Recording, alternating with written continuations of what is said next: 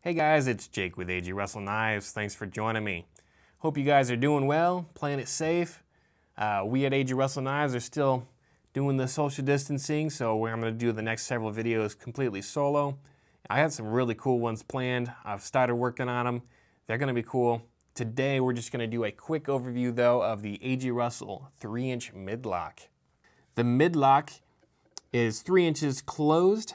You have your choice of titanium or carbon fiber.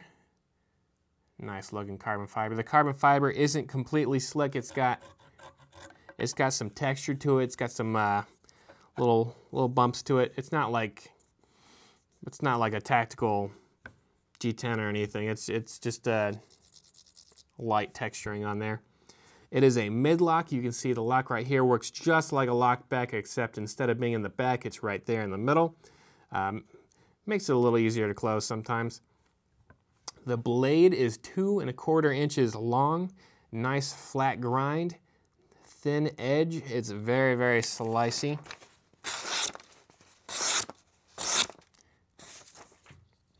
Very, very slicey.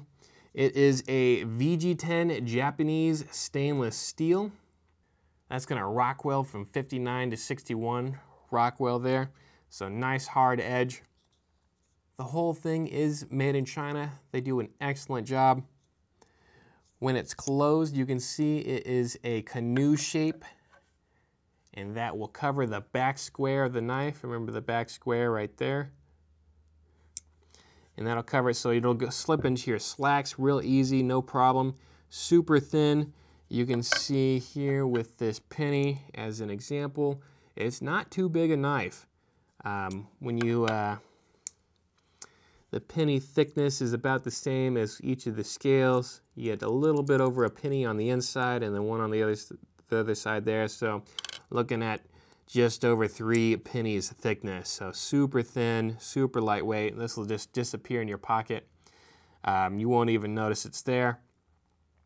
I just put mine in my watch pocket. That way I'm not fishing around for it.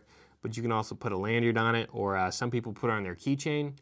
Personally, it's a little bit long for my keychain. I don't like big things on my keychain, but I know a lot of people who do it.